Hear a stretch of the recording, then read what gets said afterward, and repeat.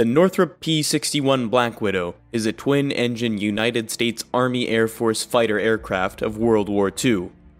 It was the first operational U.S. warplane designed as a night fighter, and the first aircraft designed specifically as a night fighter. Created by Northrop Aviation in collaboration with the British Royal Air Force, the P-61 was also the first aircraft designed to use radar. With its mysterious appearance and name, the Black Widow ruled the night in the waning months of World War II. When World War II began, the US Army Corps and the British Royal Air Force flew mostly outdated aircraft compared to the war-ready counterparts on the Axis side. In August 1940, 16 months before the United States entered the war, the US Air Officer in London, Lieutenant General Delos C. Emmons, was briefed on British research and radar, which had been underway since 1935 and had played an important role in the nation's defense against the Luftwaffe during the Battle of Britain. General Emmons was informed of the new Airborne Intercept Radar, AI for short, a self-contained unit that could be installed in aircraft and operated independently of ground stations. In September 1940, the Tazard mission traded British research, including the cavity magnetron, that would make self-contained interception radar installations practicable for American production. Simultaneously, the British Purchasing Commission, evaluating U.S. aircraft, declared their urgent need for a high-altitude, high-speed aircraft to intercept the Luftwaffe bombers attacking London at night. Night fighters would soon become their own category of aircraft. A night fighter was a fighter concept. Still, it wasn't until after the catastrophic bombing raids over Europe, particularly the London Blitz in 1940, that the military air force has really found a need for a plane catering specifically to these types of missions. The Northrop Aircraft Corporation, located in California, had only been in active operation since 1939, mainly as a subcontractor for larger aircraft manufacturers. It was definitely an unlikely candidate to develop the world's first night fighter. More prominent corporations such as Lockheed, Grumman, and Douglas were already committed beyond their capacity, stocking America's existing aircraft fleet. Northrop availability gave it a window of opportunity. On the 5th of November, Northrop and Pavleka met at Wright Field with Air Materiel Command officers and presented them with Northrop's preliminary design. The Douglas XA-26A night fighter proposal was the only competition. Northrop's design was selected. Following the USAAC acceptance, Northrop began a comprehensive design work on what would become the first dedicated night fighter. The result was the largest Pursuit-class aircraft flown by the US during the war. The aircraft was huge, as Northrop had anticipated. While far larger and heavier multi-engine bombers existed, its 45.5 feet or 14-meter length, 66-foot or 20-meter wingspan, and projected 22,600 pounds or 10,251 kilo full load weight were unheard for a fighter, making the P-61 hard for many to accept as a feasible fighter aircraft. Some alternate design features were investigated before finalization. Late in November 1940, Jack Northrop returned to the crew of 3 and twin-tail rudder assembly. To meet the USAAC's request for more firepower, designers abandoned the ventral turret and mounted 4 20mm Hispano M2 cannons in the wings.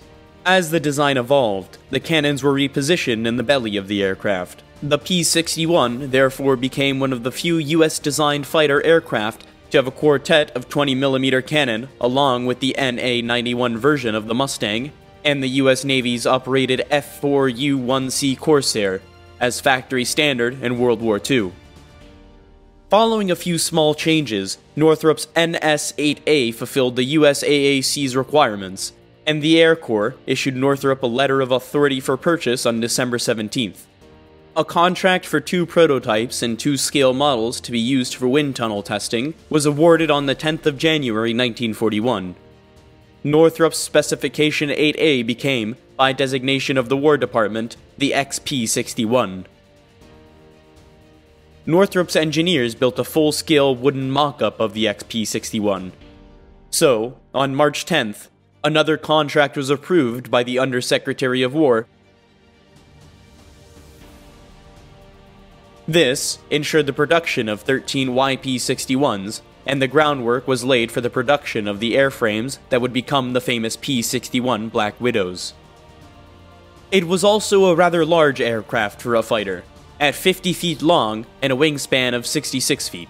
The P-61 was a twin-boom design with a crew consisting of a pilot, gunner, and a new member, a radar operator. He would operate the compact airborne interceptors specifically designed to fit inside an aircraft, leaving out the middleman who had previously relied on instructions from radar-operated out-of-ground stations. The production model of the SCR-720A mounted a scanning radio transmitter in the aircraft nose.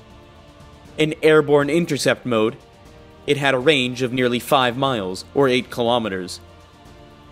The unit also functioned as an airborne beacon or homing device, navigational aid, or in concert with interrogator responder units. The XP-61's radar operator located targets on his scope and steered the unit to track them, vectoring and steering the pilot to the radar target via oral instruction and correction. Once within range, the pilot used a smaller scope integrated into the main instrument panel to track and close on the target. This rotating 30-inch scanner receiver dish antenna would sweep the sky with a knife-like beam. When used, it reduced the ground echoes that plagued long-wave radars at low altitude. This shorter wavelength enhanced accuracy, betting interceptors within just 100 yards of intruders in total darkness.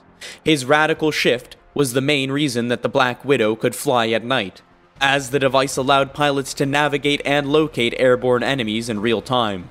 Red-colored cockpit lighting was another innovation that further aided the vision and night fighting. The Black Widow's lethal bite could rival any that the enemy had to offer. It was armed with 4 20mm Hispano M2 forward-firing cannons mounted in the lower fuselage, and 4 50 caliber M2 Browning machine guns lined up horizontally with the 2 middle guns slightly offset upwards in a remotely aimed dorsally mounted turret. A similar arrangement to that used in the B-29 Superfortress, using 4-gun upper-forward remote turrets. The XP-61's spine-mounted dorsal remote turret, driven by the General Electric gyroscopic fire control computer, could be aimed and fired by the gunner or radar operator, who both had aiming control and gyroscopic collimator sighting posts attached to their swiveling seats, or could be locked forward to be fired by the pilot in addition to the 20mm cannon. The radar operator could rotate the turret to engage targets behind the aircraft. Capable of a full 360 rotation and 90-degree elevation, the turret could be used to engage any target in the hemisphere, above and to the sides of the XP-61. The unique system was to often have difficulty achieving an accurate aim.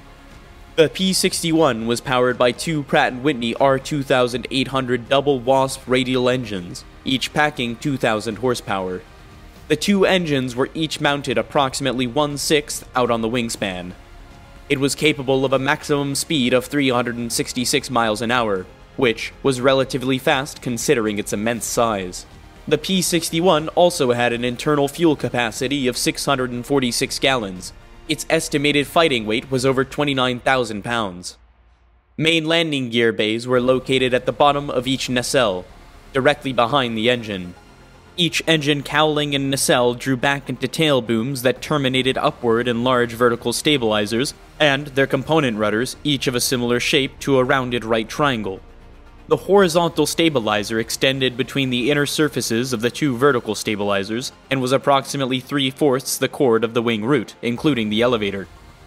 The elevator spanned approximately 1/3 of the horizontal stabilizer's width, and an overhead plan view angled inwards in the horizontal from both corners of the leading edge towards the triangle edge approximately 15 degrees, forming the elevator into a wide, short trapezoid.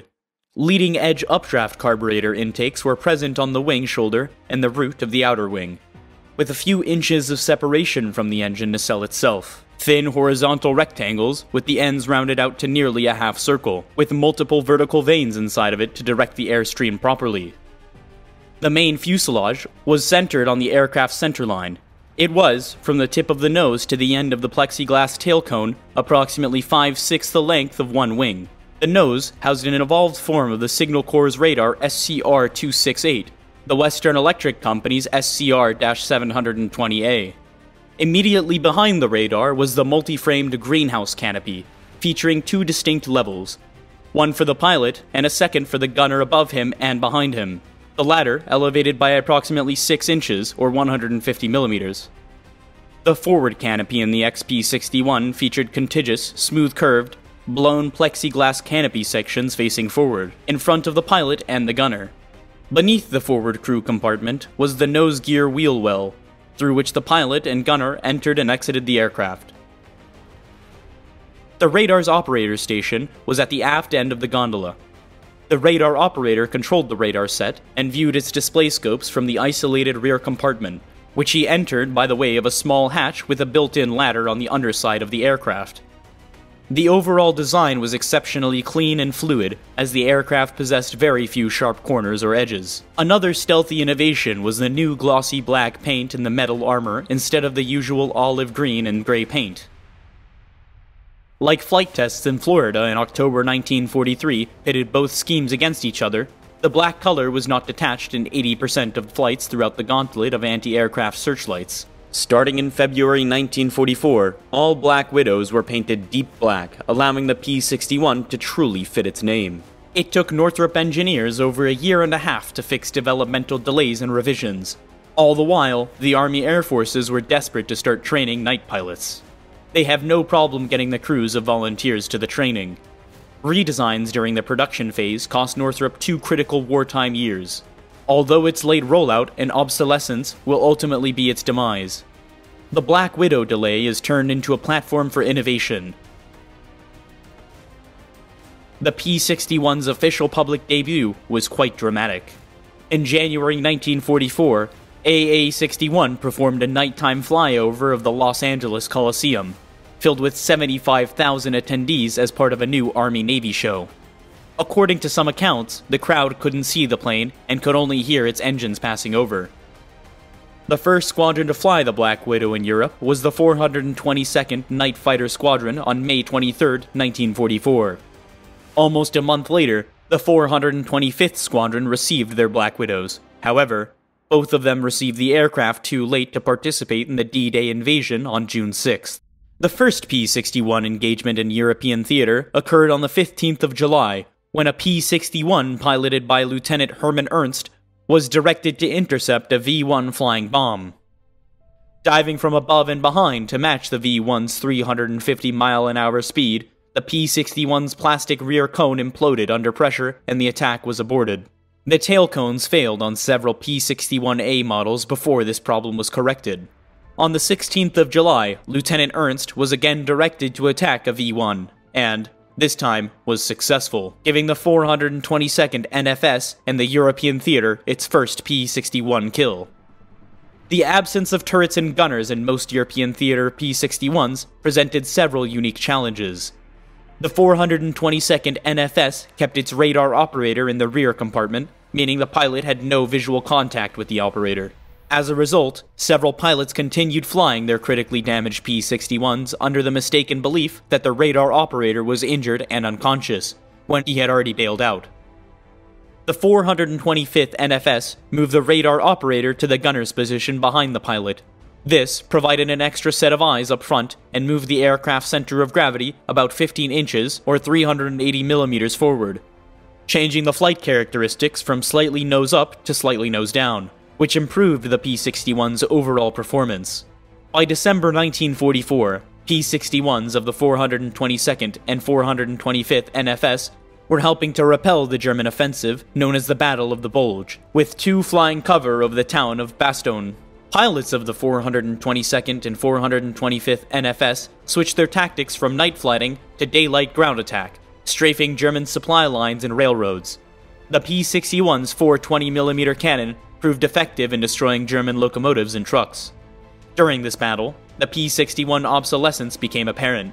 Lieutenant van Nieuwswande was piloting his Daisy May Black Widow when an encounter with the twin-engine Messerschmitt 410 led to a pursuit across the top of the woods.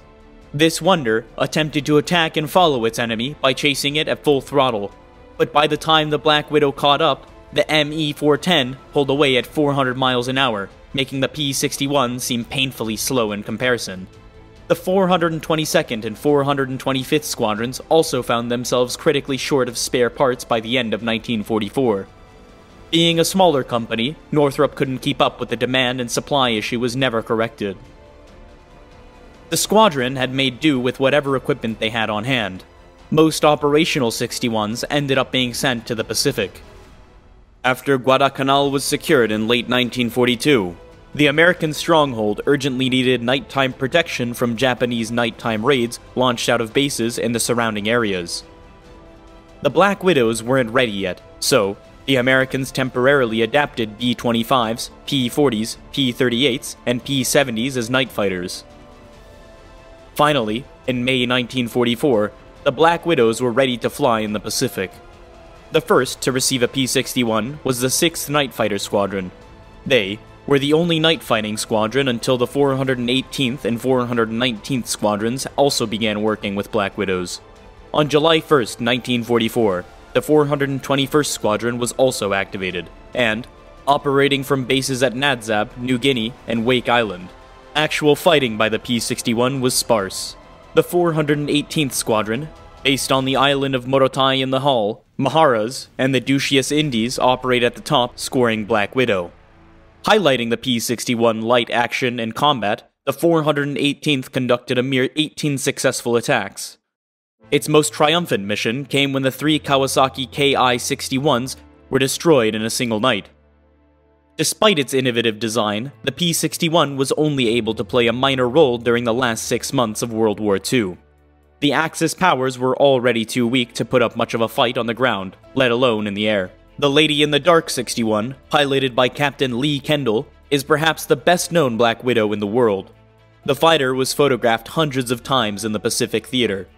It was also the aircraft that presumably scored all the final 2 aerial kills of World War II. The first kill happened on the night of the war, and the second one almost an entire day after all battles had officially ended. Captain Kendall took down Japanese Imperial Army aircraft in kamikaze missions by aggressively pursuing them and causing them to crash on their own. The P-61 proved capable against all Japanese aircraft it encountered, but saw too few of them to make any significant difference in the Pacific War effort. Simply put, the 61 arrived too late to World War II. Although it was useful in battles against the Japanese Air Force, it was already obsolete in Europe by the time it got there. Northrop engineers tried to fix as many issues forced by the P-61 as possible. He redesigned the airborne intercept radar and improved the remote control turret. Turbochargers were also added to the aircraft, but it still lagged in speed. Despite his late arrival, Black Widow still saw combat in every theater of World War II. The fighter destroyed a total of 127 enemy aircraft and 18 German V-1 buzz bombs. The useful life of the Black Widow was extended for a few years into the immediate post-war period due to the USAAF's problems in developing a useful jet-powered night/all-weather fighter. Shortly after the war, a Black Widow was used in early American ejection seat experiments. The P-61 was heavily involved in the Thunderstorm project from 1946 to 1949, a landmark effort to gather data on thunderstorm activity. The project was a joint effort by 4 U.S. government agencies, the U.S. Weather Bureau and the NACA, assisted by the U.S. Army Air Forces and Navy.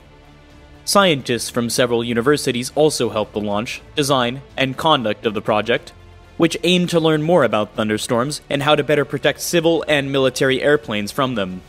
The P-61's radar and particular flight characteristics enabled it to find and penetrate the most turbulent regions of a storm, and returned crew and instruments intact for detailed study. Surviving aircraft were offered to civilian governmental agencies, or declared surplus and offered for sale on the commercial market. 5 were eventually issued civil registrations. The P-61 was, in fact, a remarkable response to the mission set for it, but that mission had already changed before it got into combat. Northrop, a small manufacturer that rose to meet the challenge, did an amazing job of building a sophisticated, new technology airplane that had no precedent. They didn't adapt an earlier design to become a night fighter or base the P-61 on anything that already existed. They started with a clean sheet of paper and invented the first all-weather day-night interceptor. In that sense, it was the beginning of today's anytime, anywhere 24-hour US Air Force. It was the start of something else big, too. Oddball specialty airframer Northrop aircraft, one small enough that it could be given the night fighter assignment without disturbing the work of such long-gone industry giants as Republic and North American, is today the Northrop Grumman Corporation, the 5th largest defense contractor in the world.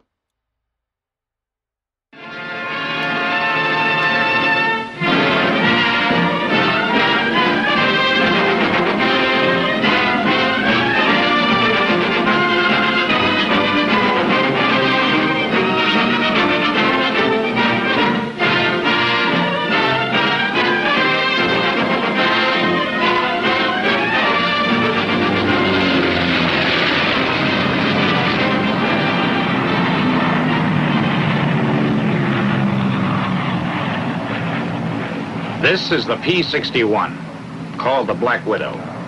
She's well named because she packs 4 caliber 50 machine guns and 4 20mm cannon. An obituary notice goes with each bite. Those twin engines will carry her fast enough to catch up with almost anything in the sky. And she's maneuverable, as a fighter should be. Very easy to handle. She stalls, takes off, and lands at low speeds. Getting checked out on her is a pleasure.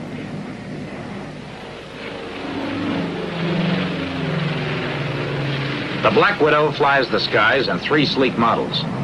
First, the YP-61, the earliest model of this ebony killer. Then the P-61A, the first model to go into combat service. And finally, the P-61B, the newest combat version. Let's watch this pilot learning his stuff on a P-61A.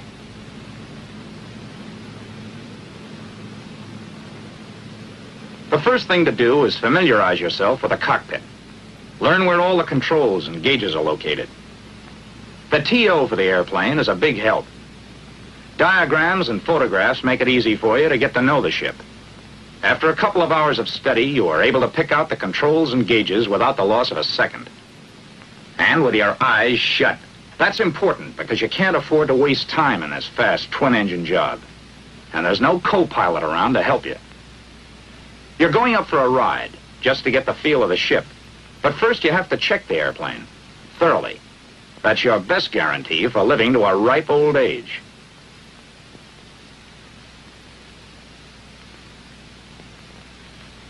Like most airplanes equipped with tricycle landing gear, the 61 has a nose gear towing pin. Check it, as the nose wheel may shimmy on takeoff and become damaged. Check the nose wheel pin cap. Be sure it's on tight. Then check the rest of the landing gear for inflation of the tire and general condition. The red mark shows whether the tire is slipped on the rim. The strut ought to be extended about 4 inches. And another item not to be forgotten is the pressure in the emergency landing gear system. There's a gauge in each wheel well. It should show 700 pounds per square inch for the nose gear. Repeat the same inspection on the other 2 wheels. No cuts or bruises. Tread's okay. No slippage. Strut clean and extended around 4 inches. And the emergency pressure? 750 pounds per square inch for the main landing gear. Now to give the exterior of the plane a general going over. Skin's all right. No loose rivets or dents. Antenna mounted securely. De-icer boots okay. No rips or places where oil or gasoline has been spilled. Gun bay doors tight.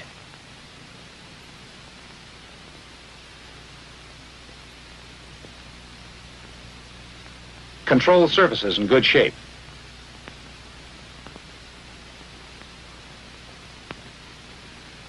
All hatches and doors must be closed and locked. Otherwise, they'll blow open and probably off when the plane's in the air. So each one should be checked. The radar operator's top hatch, rear entrance door.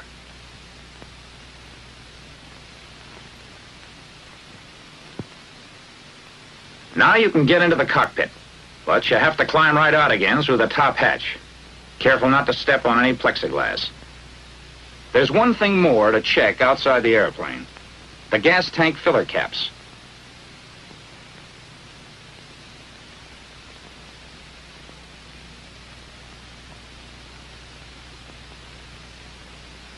Two on each side, and oil cap. Make sure they're fastened tightly in place.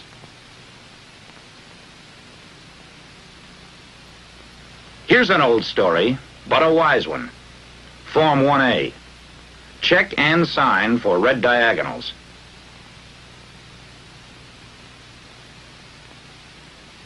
Turn on the circuit breakers behind the gunner's seat. And make sure the gunner's escape hatch is closed and locked. From now on, you are in command of the airplane. What would you do now? Well, you know the answer to that from studying the tech order. Turn on the generators, then more circuit breakers, the ones for the starters and fuel booster pumps, and the light circuit breakers. Now look around the cockpit to see if everything is in order. Nothing loose. No tools or papers to foul up the controls. Instruments okay. The controls, and that includes the throttles, are locked. Unlock and try them out.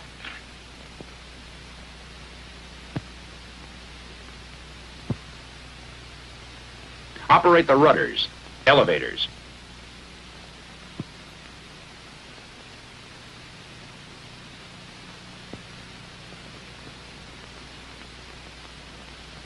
Put ailerons through their complete range. Notice that those ailerons are unusual? They're the spoiler type, especially effective at high speeds. The P-61 is the only airplane in the Army Air Forces that has them. Controls are all okay. See if all the controls and switches are set properly. Open throttles 1/4 to 1/3. Prop control switches in automatic. Feathering switches normal. Test the prop circuit breakers to make sure the buttons are in. Check fuel in all tanks. Fuel valves set to outboard tanks. Cross-feed, which supplies both engines from one tank, off. Air pressure for the emergency brakes ought to be 425 to 450 pounds per square inch. Check the clock against your watch and the altimeter. Oxygen pressure 425 pounds per square inch. Oxygen regulator to auto mix on. Test the trim tabs. If they're in good working order, set them for takeoff. Now the instructor is ready to take over. While the ground crew pulls props through 12 blades, set the superchargers at neutral. And throttles 1/4 to 1/3 open. Adjust both mixture controls to idle cutoff. Props at full increase RPM. Check to see that the props are clear. Then turn on the battery switches. On the P-61A, there are 2 individual battery switches and a master battery switch. The master switch on the ignition unit is for ignition only. Turn booster pumps to low. Carburetor air cold. Oil shutters 1/3 open. Make sure all cowl flaps are open and the intercooler flaps closed. Automatic pilot, oil pressure off. Make sure that the VHF switches are off. Check carburetor air filter. Turn on master ignition switch and the right switch to both. Energize the starter and then prime the engine in the last 5 seconds of energizing. Since a putt-putt is furnishing your power, you should energize for no longer than 10 seconds before flipping the switch to mesh. If you are using the battery, the maximum energizing period would be 20 seconds. Don't energize beyond those limits or you'll damage the starter. When the putt-putt is being used, only your main battery switch should be on. Turn on the other switches when the crew chief disconnects the putt-putt.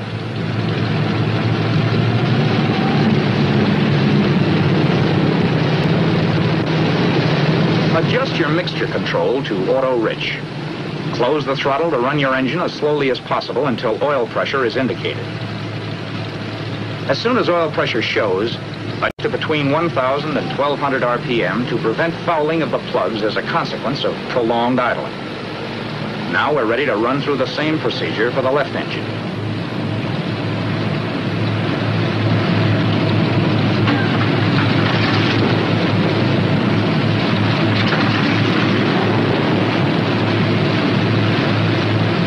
throttle to between 600 and 700 RPM until the oil pressure gauges indicate a steady pressure. The cold oil pressure will go up to 150 or 200 pounds until the oil temperature gets to 40 or 50 degrees centigrade. Keep the prop governor in high RPM. Turn the fuel booster pumps off. Your fuel pressure should be between 15 and 17 pounds. When the oil temperature gets to about 40 degrees centigrade, open the oil cooler flaps about 1/3. Keep the engine cowl flaps open. Operate the cowl flaps and intercooler flaps, watching them from the window.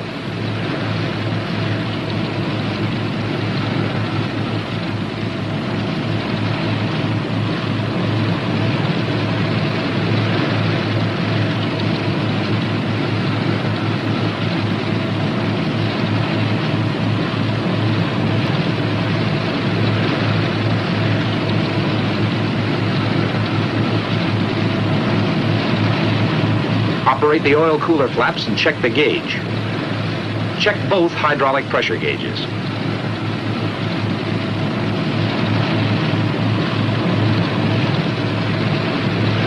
Make your interphone check and see that all entrance hatches are closed and locked. Okay to taxi to runway 29. Use taxi strip directly in front of you. Runway 29, roger.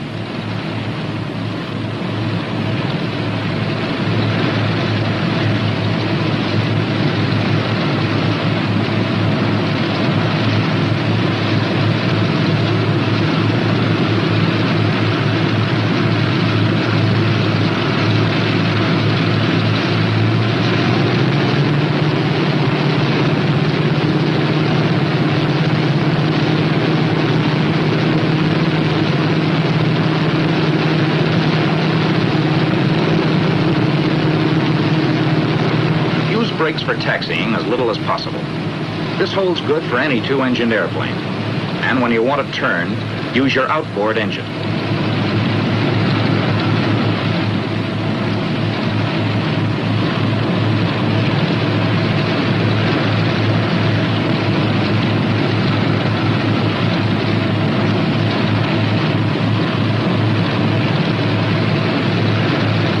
Always taxi with your flaps up.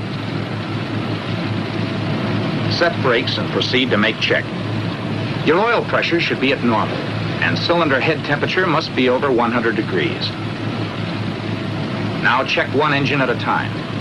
See that the prop is at high RPM, and put mixture control in auto-rich.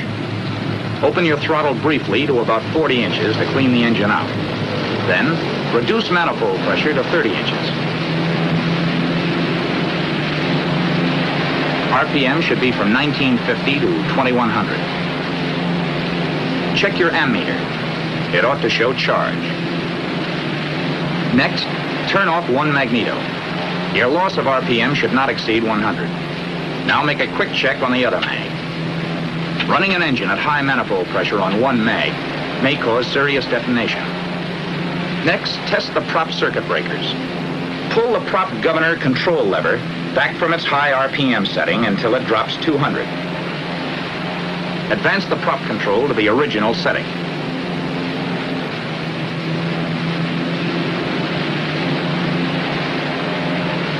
Use the feather switch to check the prop. When RPM starts to drop, switch back to normal position. Put the prop selector switch in decrease. As soon as RPM drops 200, move the switch to increase. When the RPM goes back to 2100, put the switch in automatic. Now go through the same procedure for the other engine. And then you're ready for the final check. Fuel booster pumps at high. Fuel pressure between 15 and 19 pounds per square inch. Prop circuit breakers down. Prop switches at automatic. Prop controls at high RPM. Mixture auto-rich. Intercooler flaps closed. Upper cowl flaps closed. Lower cowl flaps open about 1/4. Wing flaps 1/3 down.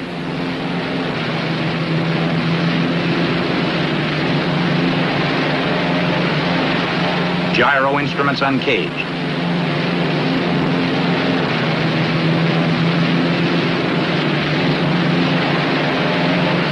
Oil temperature should be between 40 and 90 degrees centigrade.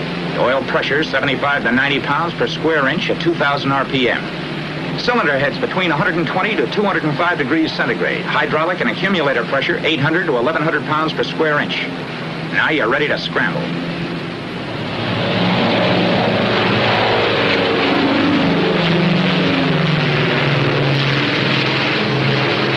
Yes, the P-61A takes off like a homesick angel. But flying the P-61B is smoother and even more efficient, with these latest modifications giving her top performance. A rack for night binoculars, a new wrinkle in night fighting, an electrically operated accessory panel, push-button type circuit breakers, 2 improved heating units, trim tab removed from aileron, landing gear with a neutral position. In the down position, a lock prevents the gear from being raised accidentally.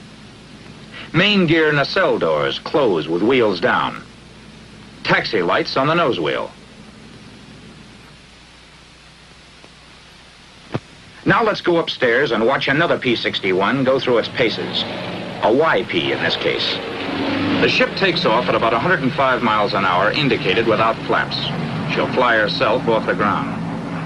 But now let's see how the P-61 takes off with flaps. Using quarter flaps provides another normal takeoff. Notice that the nose need be raised very little. But if you ever have to take off from a bombed field in a hurry, use 2/3 flaps. Keep nose wheel on ground until you have flying speed, then pull her loose. Climb a few feet and level off to gain speed. The P-61 will take off in a short space if you handle her correctly. Here's another way to clear an obstacle at the end of the runway. Flaps down 2/3 again. But this time, stay on the ground as long as possible, gaining all the speed you can. Then pull up steeply and keep climbing until the obstacle is cleared. 140 miles per hour gives you the best rate of climb, but 160 is generally recommended for normal operation. The higher speed keeps the engine running cooler. For normal cruising, use 2230 RPM or less. Manifold pressure, 29 to 34.5 inches in auto lean. Oil temperature, 60 to 85 degrees centigrade. Oil pressure, 60 to 90 pounds per square inch. Fuel pressure, 15 to 17 pounds per square inch. Cylinder head temperature, about 210 degrees centigrade. Generator voltage, 28 to 28.5. Amps, 200 maximum each when using turret and all radio equipment. Shift the supercharger every 3 hours to prevent accumulation of sludge. The Widow is very easy to get along with. She won't give you any trouble on turns. Climbs like a monkey. Dives well. Here she is doing a chandelle. A stall at about 95 miles per hour with flaps up and power off. The response and effectiveness of elevator and rudders is completely normal. Elevator forces are exceptionally light for a ship of its size due to the spring-loaded tabs. Failure of either engine in flight isn't a problem if you follow the proper procedure. Hit the feathering switch, then close the throttle. Move the mixture control to idle cutoff. Turn the fuel supply of the dead engine off.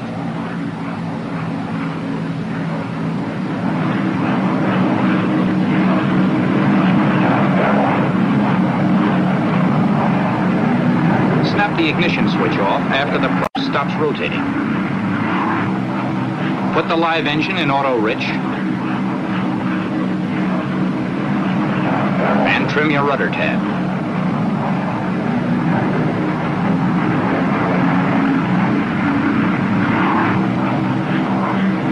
Close the cowl flaps on the dead engine all the way. And finally, close the oil cooler flaps and intercooler shutter on the dead engine.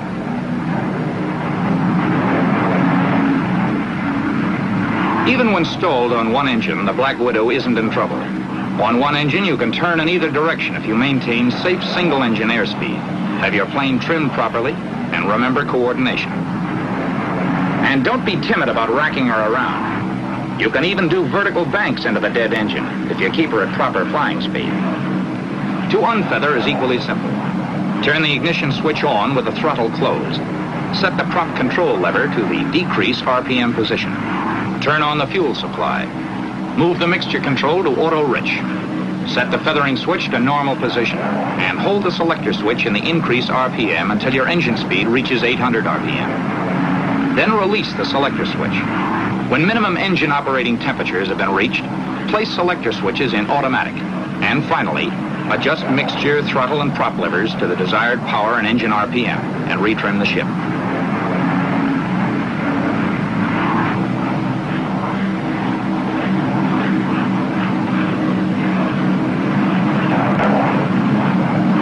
In case of both fuel and booster pump failure on one of the engines, turn on cross-feed valve and the booster pump of the operating engine to high.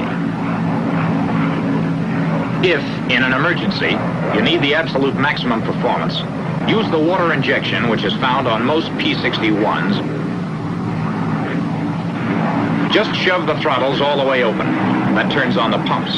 And then push the water injection switch. That sends the water into the engine. To use the autopilot, turn on the pressure valve. Pressure should be between 100 and 125 pounds per square inch. Trim the ship so it'll fly hands off.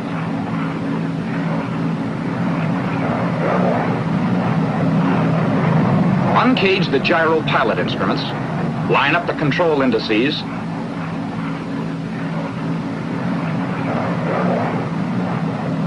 First the rudder. Then the aileron.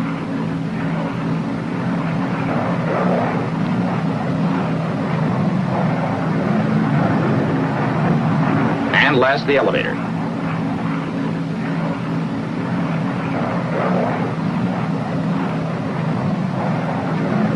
Set the speed valve at 2 or 3.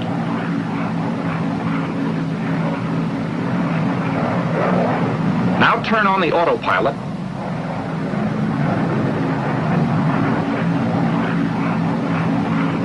And finally, if necessary, readjust the indices for level flight.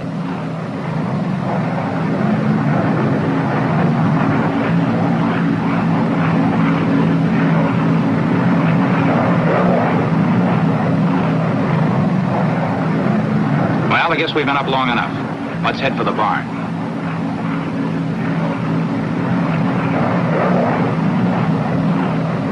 Turn the autopilot and cockpit heaters off. Check to see that de-icer and anti-icer are off. Turret stowed. Fuel to fullest tank. Cross-feed valve off. Mixture auto-rich. Fuel booster pumps high.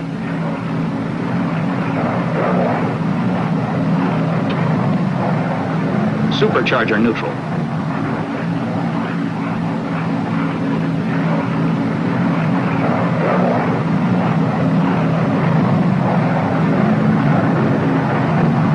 When airspeed drops below 175, lower gear and check it.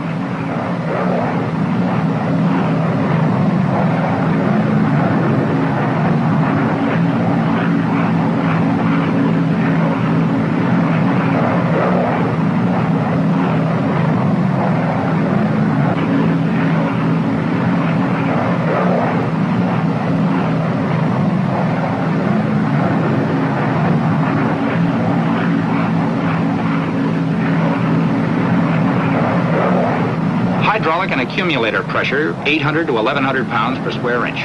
Props, automatic and set for 2,400 RPM.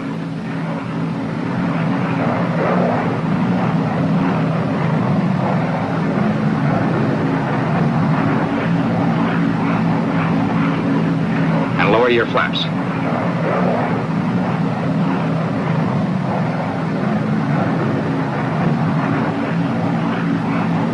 Retrim the elevators.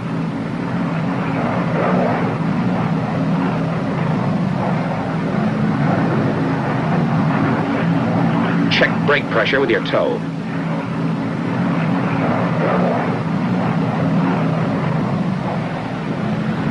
Approach at not less than 110 miles an hour. Touchdown at about 90 miles an hour. Tail down. That was a landing with 3/4 flaps. Let's go back and look at some other types. If you want to use less runway, for example, just lower the flaps all the way. Remember, you have a lot more drag with full flaps, so come in with a little more power. The P-61 was designed with a large area of flaps for slow landings at night. If you're forced to land on a short runway, make a power approach. Use full flaps and fly the airplane quite slowly. You'll have to keep considerable power to prevent stalling, but the ship will get down in less than 1,000 feet this way. For a single-engine landing, bank into the good engine if practicable when you enter the traffic pattern. Lower the wheels just after you turn into the approach, but don't lower the flaps until you're sure of making the field. Use some power on the good engine. Try to make your approach as normal as possible. If you're going faster than normal, fly the plane onto the ground and use the brakes rather than holding it off to lose the excess speed. Some pilots prefer to make a landing with no power. It may be done with full flaps. The glide must be quite steep in order to maintain airspeed, and the flare should be started rather high so the plane won't mush into the ground. But now let's see what happens after the wheels are on the ground. Hold the nose off the ground as long as possible in order to spare the brakes.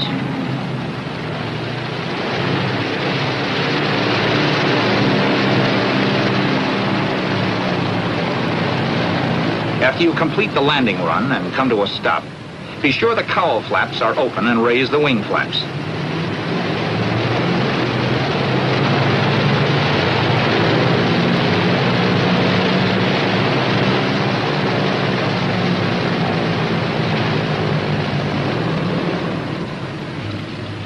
Idle the engines at 1,000 to 1,200 RPM until cylinder head temperatures drop below 205 degrees centigrade.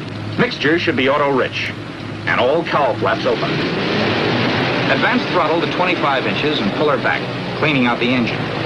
Now move the mixture to idle cutoff and advance throttles to full open as the engines die.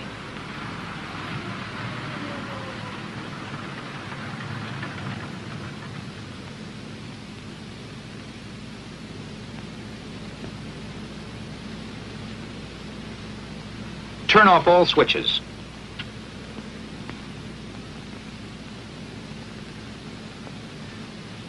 Hold brakes until chocks are under each wheel, then release. Finally, lock the controls.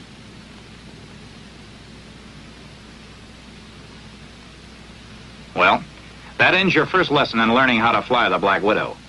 You have a long way yet to go, but it's usually a case of love at first flight. She's that kind of an airplane. The Black Widow is designed to kill. The fury of her guns and the flaming wrecks of her victims are lighting up dark skies over enemy strongholds. To you who will fly her at night in hard-hitting air battles, we say good luck and good hunting.